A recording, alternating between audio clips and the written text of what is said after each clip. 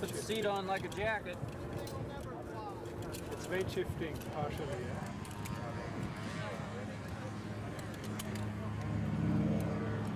Drops your butt in like it's supposed to.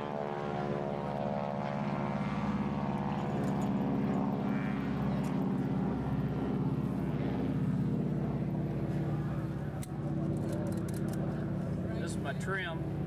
Put that forward and cruise, bring it back about there for takeoff and landing, or if I'm not playing around.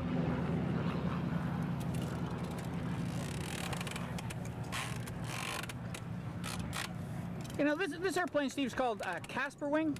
Yeah. That was the Witold Kasper originally designed that back. Witold Kasper. Witold Kasper. Yeah. Now, and Steve Grossruck was the designer of the plane. Okay.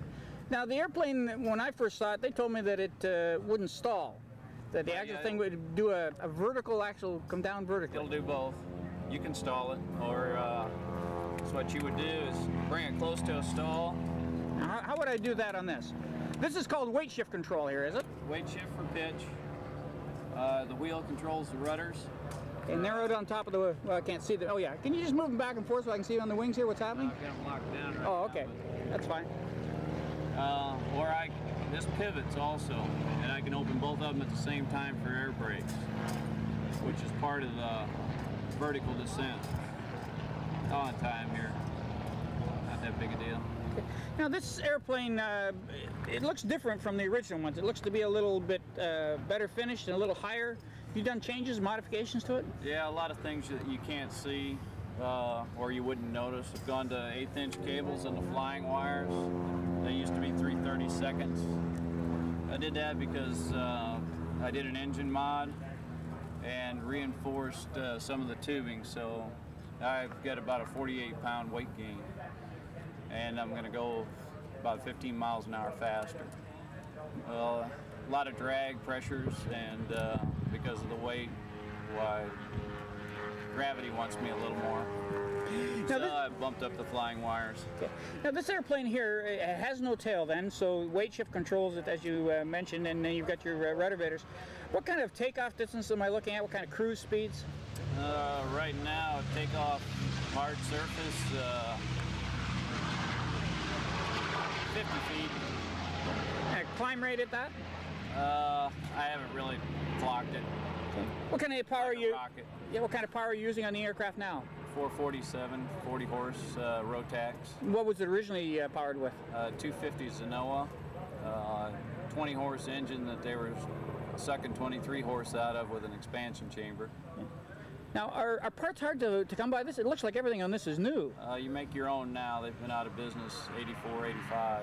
Fairly simple though, like this airplane here, you buy it from them as a kit and then assemble it yourself? Or? Yeah, that's the way it was done. And where were you able to find the fabric and stuff for it? I bought the fabric at auction. Ultralight dealer was going out of business. And a fellow named Jack Tillman sold up the sales for me. He jumps for the opening ceremonies. One of the parachuters. What was the first year this was manufactured, do you know? No, I don't. I was a dealer, but I didn't get into it until 82, winter of 82. How long have you had this one? 82. Oh, you've had this basically since brand new then? Yeah. Okay. How many hours you got on it now? Under 400. Not too much, but and about 60 hours since I rebuilt it in 93. Now, why would you fly wide open with these wires and stuff rather than some of this new stuff that's out here? This is why. It's fun. It's just fun. How much money would you have tied up into a project like this? New this sold for $3,700. And I've got about $3,000 in redoing it. Can you think of any other questions I should be asking you here? Oh, it's a fine machine. You can still find them around if you ask for them or advertise for them and watch the ads. The club I'm in, there was 5 of them at one time. One of them's been sold and another one's for sale. Slow flight machine. The vertical descent is really unique. There aren't any other planes that can do that. Just to go out and play and have a good time, well, you can't beat them. These and things like old weight shift quicksilvers and pterodactyls, they're making a comeback just because people remember what this was like, and then they kept moving up, and they found out that they've gotten away from what it really was, how it started, and they're going back to it. We've got Antique Row here at Oshkosh, and there's a lot of interest in it.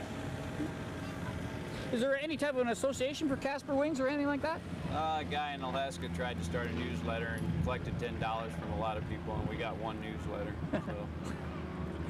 Okay then, Steve. Thank you very much for your time. All right.